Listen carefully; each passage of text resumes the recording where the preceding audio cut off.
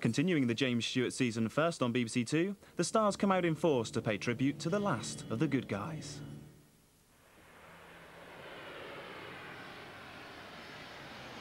In November 1997, 5 months after James Stewart's death, the Los Angeles authorities discussed renaming the city's main airport after the Hollywood star. Stewart was a veteran of over 80 films, including some of the greatest to emerge from Hollywood. He was also a decorated war hero. To his admirers, he was the embodiment of American values.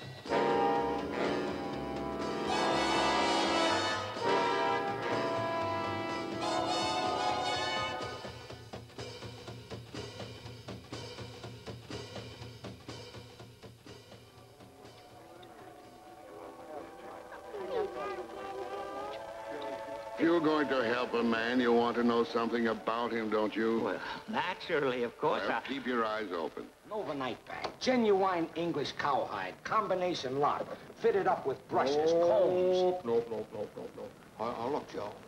Now, look. I want a big one. What'd you stop it for? I want you to take a good look at that face. Who is it? George Bailey.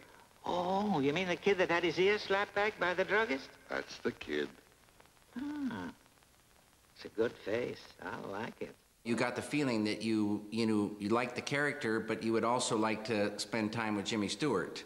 And there's something about him that everybody liked. A man could say, that's my best friend. A woman could say, that's my best lover.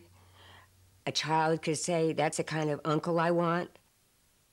Apart from being a star, a very likable and endearing star persona, he was also a brilliant actor, one of the best actors of the American screen.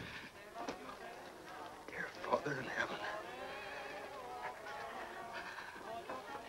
I'm not a praying man, but if you're up there and you can hear me,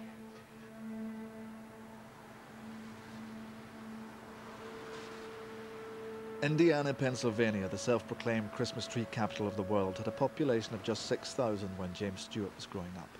The town was, Stewart said, the way all America should be.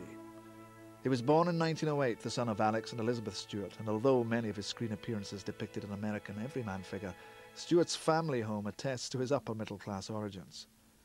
I'm a Presbyterian, stated Stewart, and I come from a conservative background.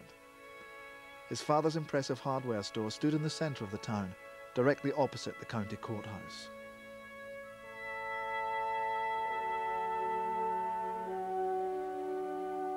Stewart went to military academy, then Princeton, where he studied architecture. There he became interested in acting. In a decision which defined the rest of his life, Stewart turned down graduate school to join the University Players, a theatrical troupe. When Dad was living in New York with Henry Fonda, and it was before he'd obviously moved to Hollywood, and he was doing a play, and he played an Austrian count in the play. Now, this is not typecasting when you think Jimmy Stewart, Austrian count. How did they come up with that one? And after the disastrous play, just disastrous apparently, the door wouldn't open, things like that. And the review the next day in the paper was, James Stewart walks across the stage like a befuddled tourist along the banks of the Danube. And I think that says it all. In 1934, an MGM talent scout sent Stewart a telegram. It read, "Report to Hollywood. Part available with 3 months option on your services." Following his friend Henry Fonda, Stewart travelled west, where he became an MGM contract player. His first role was a bit part in The Murder Man, a Spencer Tracy vehicle. In the next 5 years, Stewart appeared in 21 films, for MGM and on loan to the other studios. Oh. Hi, Steve. Under contract to one of the big studios in those days, you worked all the time. You had tiny little parts in big pictures, and every once in a while you would get a big part in a tiny little picture. MGM experimented with their new talent, casting him in musicals, costume dramas, and even sports films. He was very good from the beginning, even when he was very young, gangly, with a great air of innocence and freshness and hope. I loved him in those films. He was just as callow and graceless as all of us, when you begin.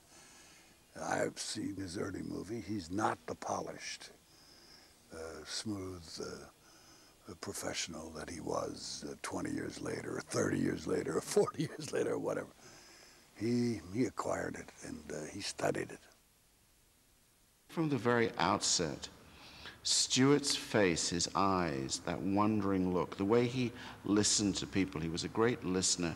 It represented an idealism that Americans like to believe they have.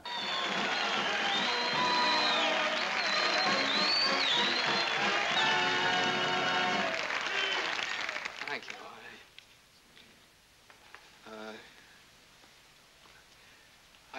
I can't help feeling that there's been a big mistake somehow. His voice is sort of a Midwestern twang kind of voice, and it's, but it's unlike any other. And, you know, many people, you know, have done imitations of it, you know, and some great ones, but it just is the way it is, but it sums up a sort of an American man, and just comes out of him naturally that way. He fairly early on got this sort of reputation for being inarticulate and yet rambly. He would go on and never quite make the point. I think it was a very cunningly, carefully worked out thing. I think when he wanted to be, the ums and the ahs fell away from his dialogue and fell away from his speech in private. It was a mannerism that he knew was attractive. In 1939, the director Frank Capra cast Stewart as the naively idealistic Senator Jefferson Smith. It was that part, more than any other, which first defined Stewart's on-screen image. Take one.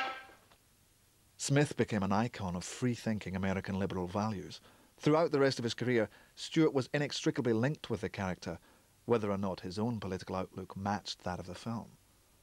There's a deep, deep feeling in America that the original, authentic ideals and values that inspired the country in the late 18th century still hold. And there's no reason to modernize, there's no reason to bring them up to date with social engineering and one thing and another, that ethically those things still obtain. Liberty is too precious a thing to be buried in books, Miss Saunders. Men should hold it up in front of them every single day of their lives and say, I'm free to think and to speak. My ancestors couldn't, I can. And my children will. Boys ought to grow up remembering that.